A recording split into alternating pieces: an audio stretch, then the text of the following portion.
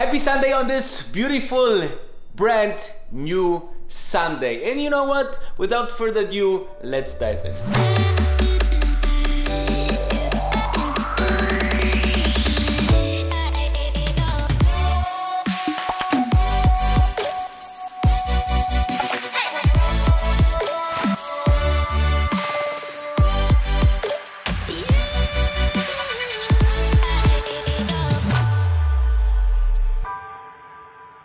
Happy Sunday and welcome to this smashed, subscribed and very new Tesla Sundays episode. I am really thankful that you are tuning in every single Sunday, and those are the topics for today's episode. We will talk about the Tesla stock. We will talk about the stock chart if we see any trends. Moreover, we will dive into the S and X remodeling, and then finally we talk about the Q4 earnings. So let's roll.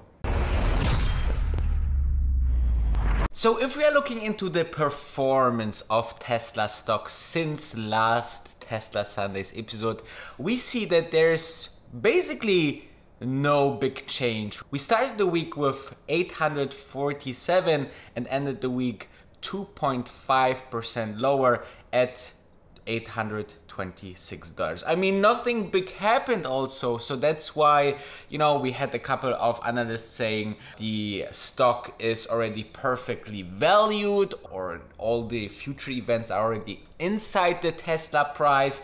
And then there was people like Webush, which is like a really bullish analyst according to Tesla.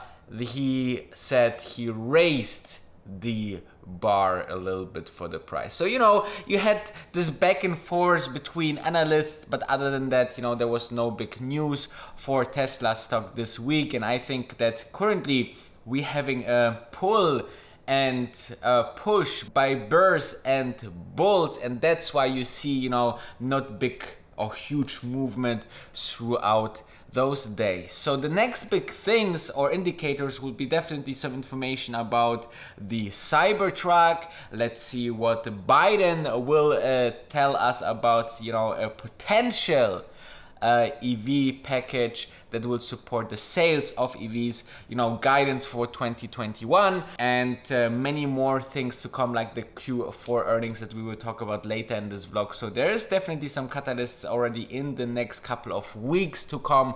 So just chill out and be happy that we gained so much, because over the last 3 months we gained, you know, more than 100% or almost 100%. So, you know, let's not to ask too much. All right, let's dive into the chart.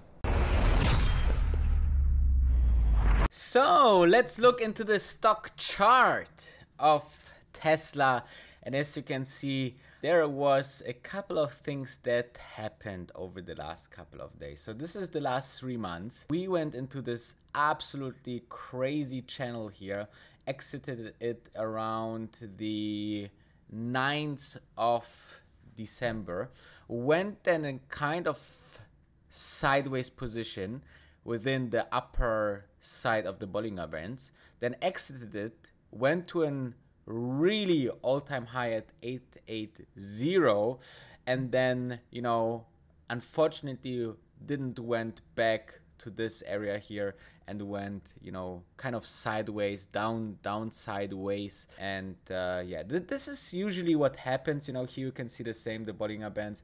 It exited and then goes back into it. I think over the last couple of years and months, this happened here as well, here back in August as well. So that's quite normal when the stock just is overbought, right? So here you can see also the RSI was at 84. Here it was like 71. So you can see here when it's reaching somewhere around 80-90 levels, then there's always a little bit of profit taking here by traders and investors. Other than that, you know, we have a support here with the 50 moving average at 612, though I don't think there's a big chance that the stock goes down below 600 before the Q4 earnings. Depending on the Q4 earnings that we will talk about later in this vlog, we shall see further demand for the stock, and in my personal opinion. Then the other support line here is at 368, which is the 200 moving line, which is obviously here, as well as the 50 moving average is moving higher. So yeah, so what is now in terms of resistance? You can see it's quite a significant jump.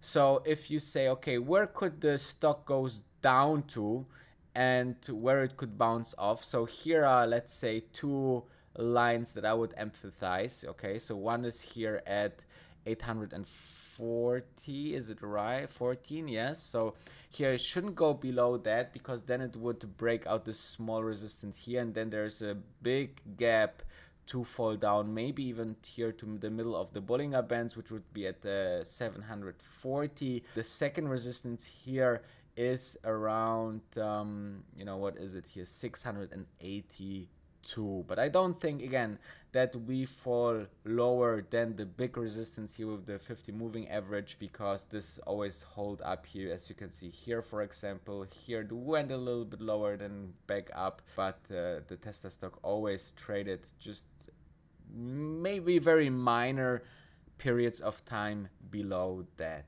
right? So, and here it's pretty much according to the resistance here. So yeah, I think Tesla stock is now so much in the news, so much in demand, that we shall see, you know, a further gain with the Q4 and the catalysts that are coming up. So I'm not worried, I'm actually excited, because as you know, I'm holding a couple of products that are leveraged. Which those are, this is, you know, something that I'm sharing in my Discord. You can access the Discord by becoming a member of this channel, or you can actually, you know, get into the X10 Masterclass. Both links are into the description, or just the join button below the video. Remodeling of the Model S and X. Now the Model S and X is something, yeah, quite, let's say, difficult product for Tesla, because for once, yes, the margins, nominal, not percentage wise, are actually quite nice at those cars, but the problem is that they are built in the US only and sent all over the world, right? So there's additional cost, there's you know, complicated manufacturing process in the US. And on the other side, when the Model Y and the Model 3 came out, many people said, you know, why go for this older Model S or X when I can have a brand new, you know, with the square touchscreen with much better technology inside to drive a Tesla? So this is the problem, that, you know, the mass-produced cars are cannibalizing a little bit of the main, you know, first products of Tesla. Now, Tesla was rumored to create the new Plate model, which obviously they would, you know, increase the sale, because everyone wants to have a very fast car, and this would be definitely the fastest electric production car that was ever on the streets worldwide. And secondly, you know, they didn't make too much new remodeling, and now it's the case, or rumors are around, and recent closure of the S and X production line seems to all fit together, that we are looking into the new Model S and X. And I got, you know, if you just put the Model S remodel or Tesla Model S remodel, then you will see that there are some very interesting, I mean, this is not a nice new design. This is the old design, right? This basically went into that, right? This is how the Model S looks now. And I have seen a really nice rendering like that, for example. This would be really nice. I think that though will be too complicated, you know, maybe too sporty. Something like this would also look very, very nice. I mean, look at that, it looks like an Aston Martin. And you know, the S is obviously something very luxurious, right? So I could something see for the Model S like that. Here you can see a little bit of a difference to the current model. You know, the lights were here a little bit adjusted.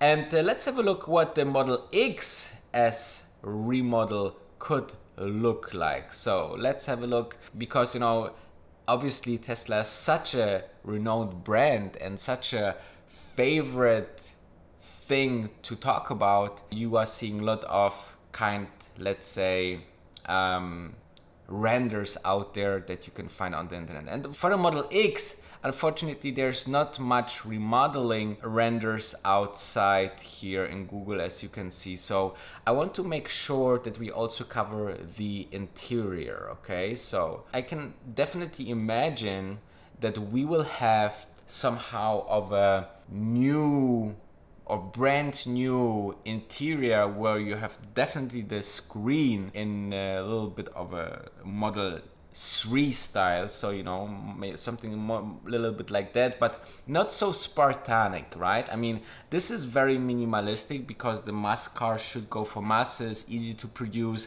but the Model S is always a luxury or more luxury good, so it should be, you know, a little bit more nicely designed, how you find it, for example, in German cars. So I'm super looking much forward to that.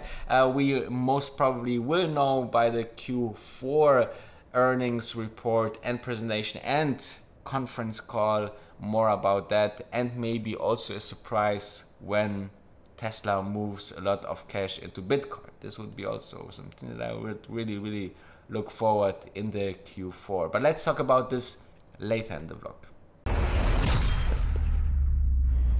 So to see what we are looking forward to at the Q4 2020 update, I would like to go with you into the Q3 2020 update to see what we have done here, and according to this presentation style, what I'm looking forward to, okay? So first of all, I'm looking at the cash pile, because the ridiculously $14.5 billion cash pile will increase at least by $4 or $5 billion that they raised over the increased stock price that they also closed already, plus, you know, the positive cash flow that they are generating. So this will be almost close to $20 billion in cash. And then, you know, what would be more interesting for me, when they would say, I will, or they will, you know, I mean Elon Musk, I will put 100 million into Bitcoin, or maybe 500 million into Bitcoin, you know. So this would be interesting to see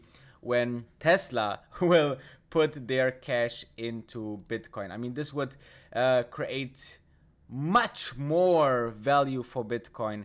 It will create, you know, so much of and PR and marketing for Tesla again. So I think it's a win-win situation between Bitcoin and Tesla. And there was some discussions already that Elon Musk asked another guy from Micron Technologies, I think, who did this already with his company.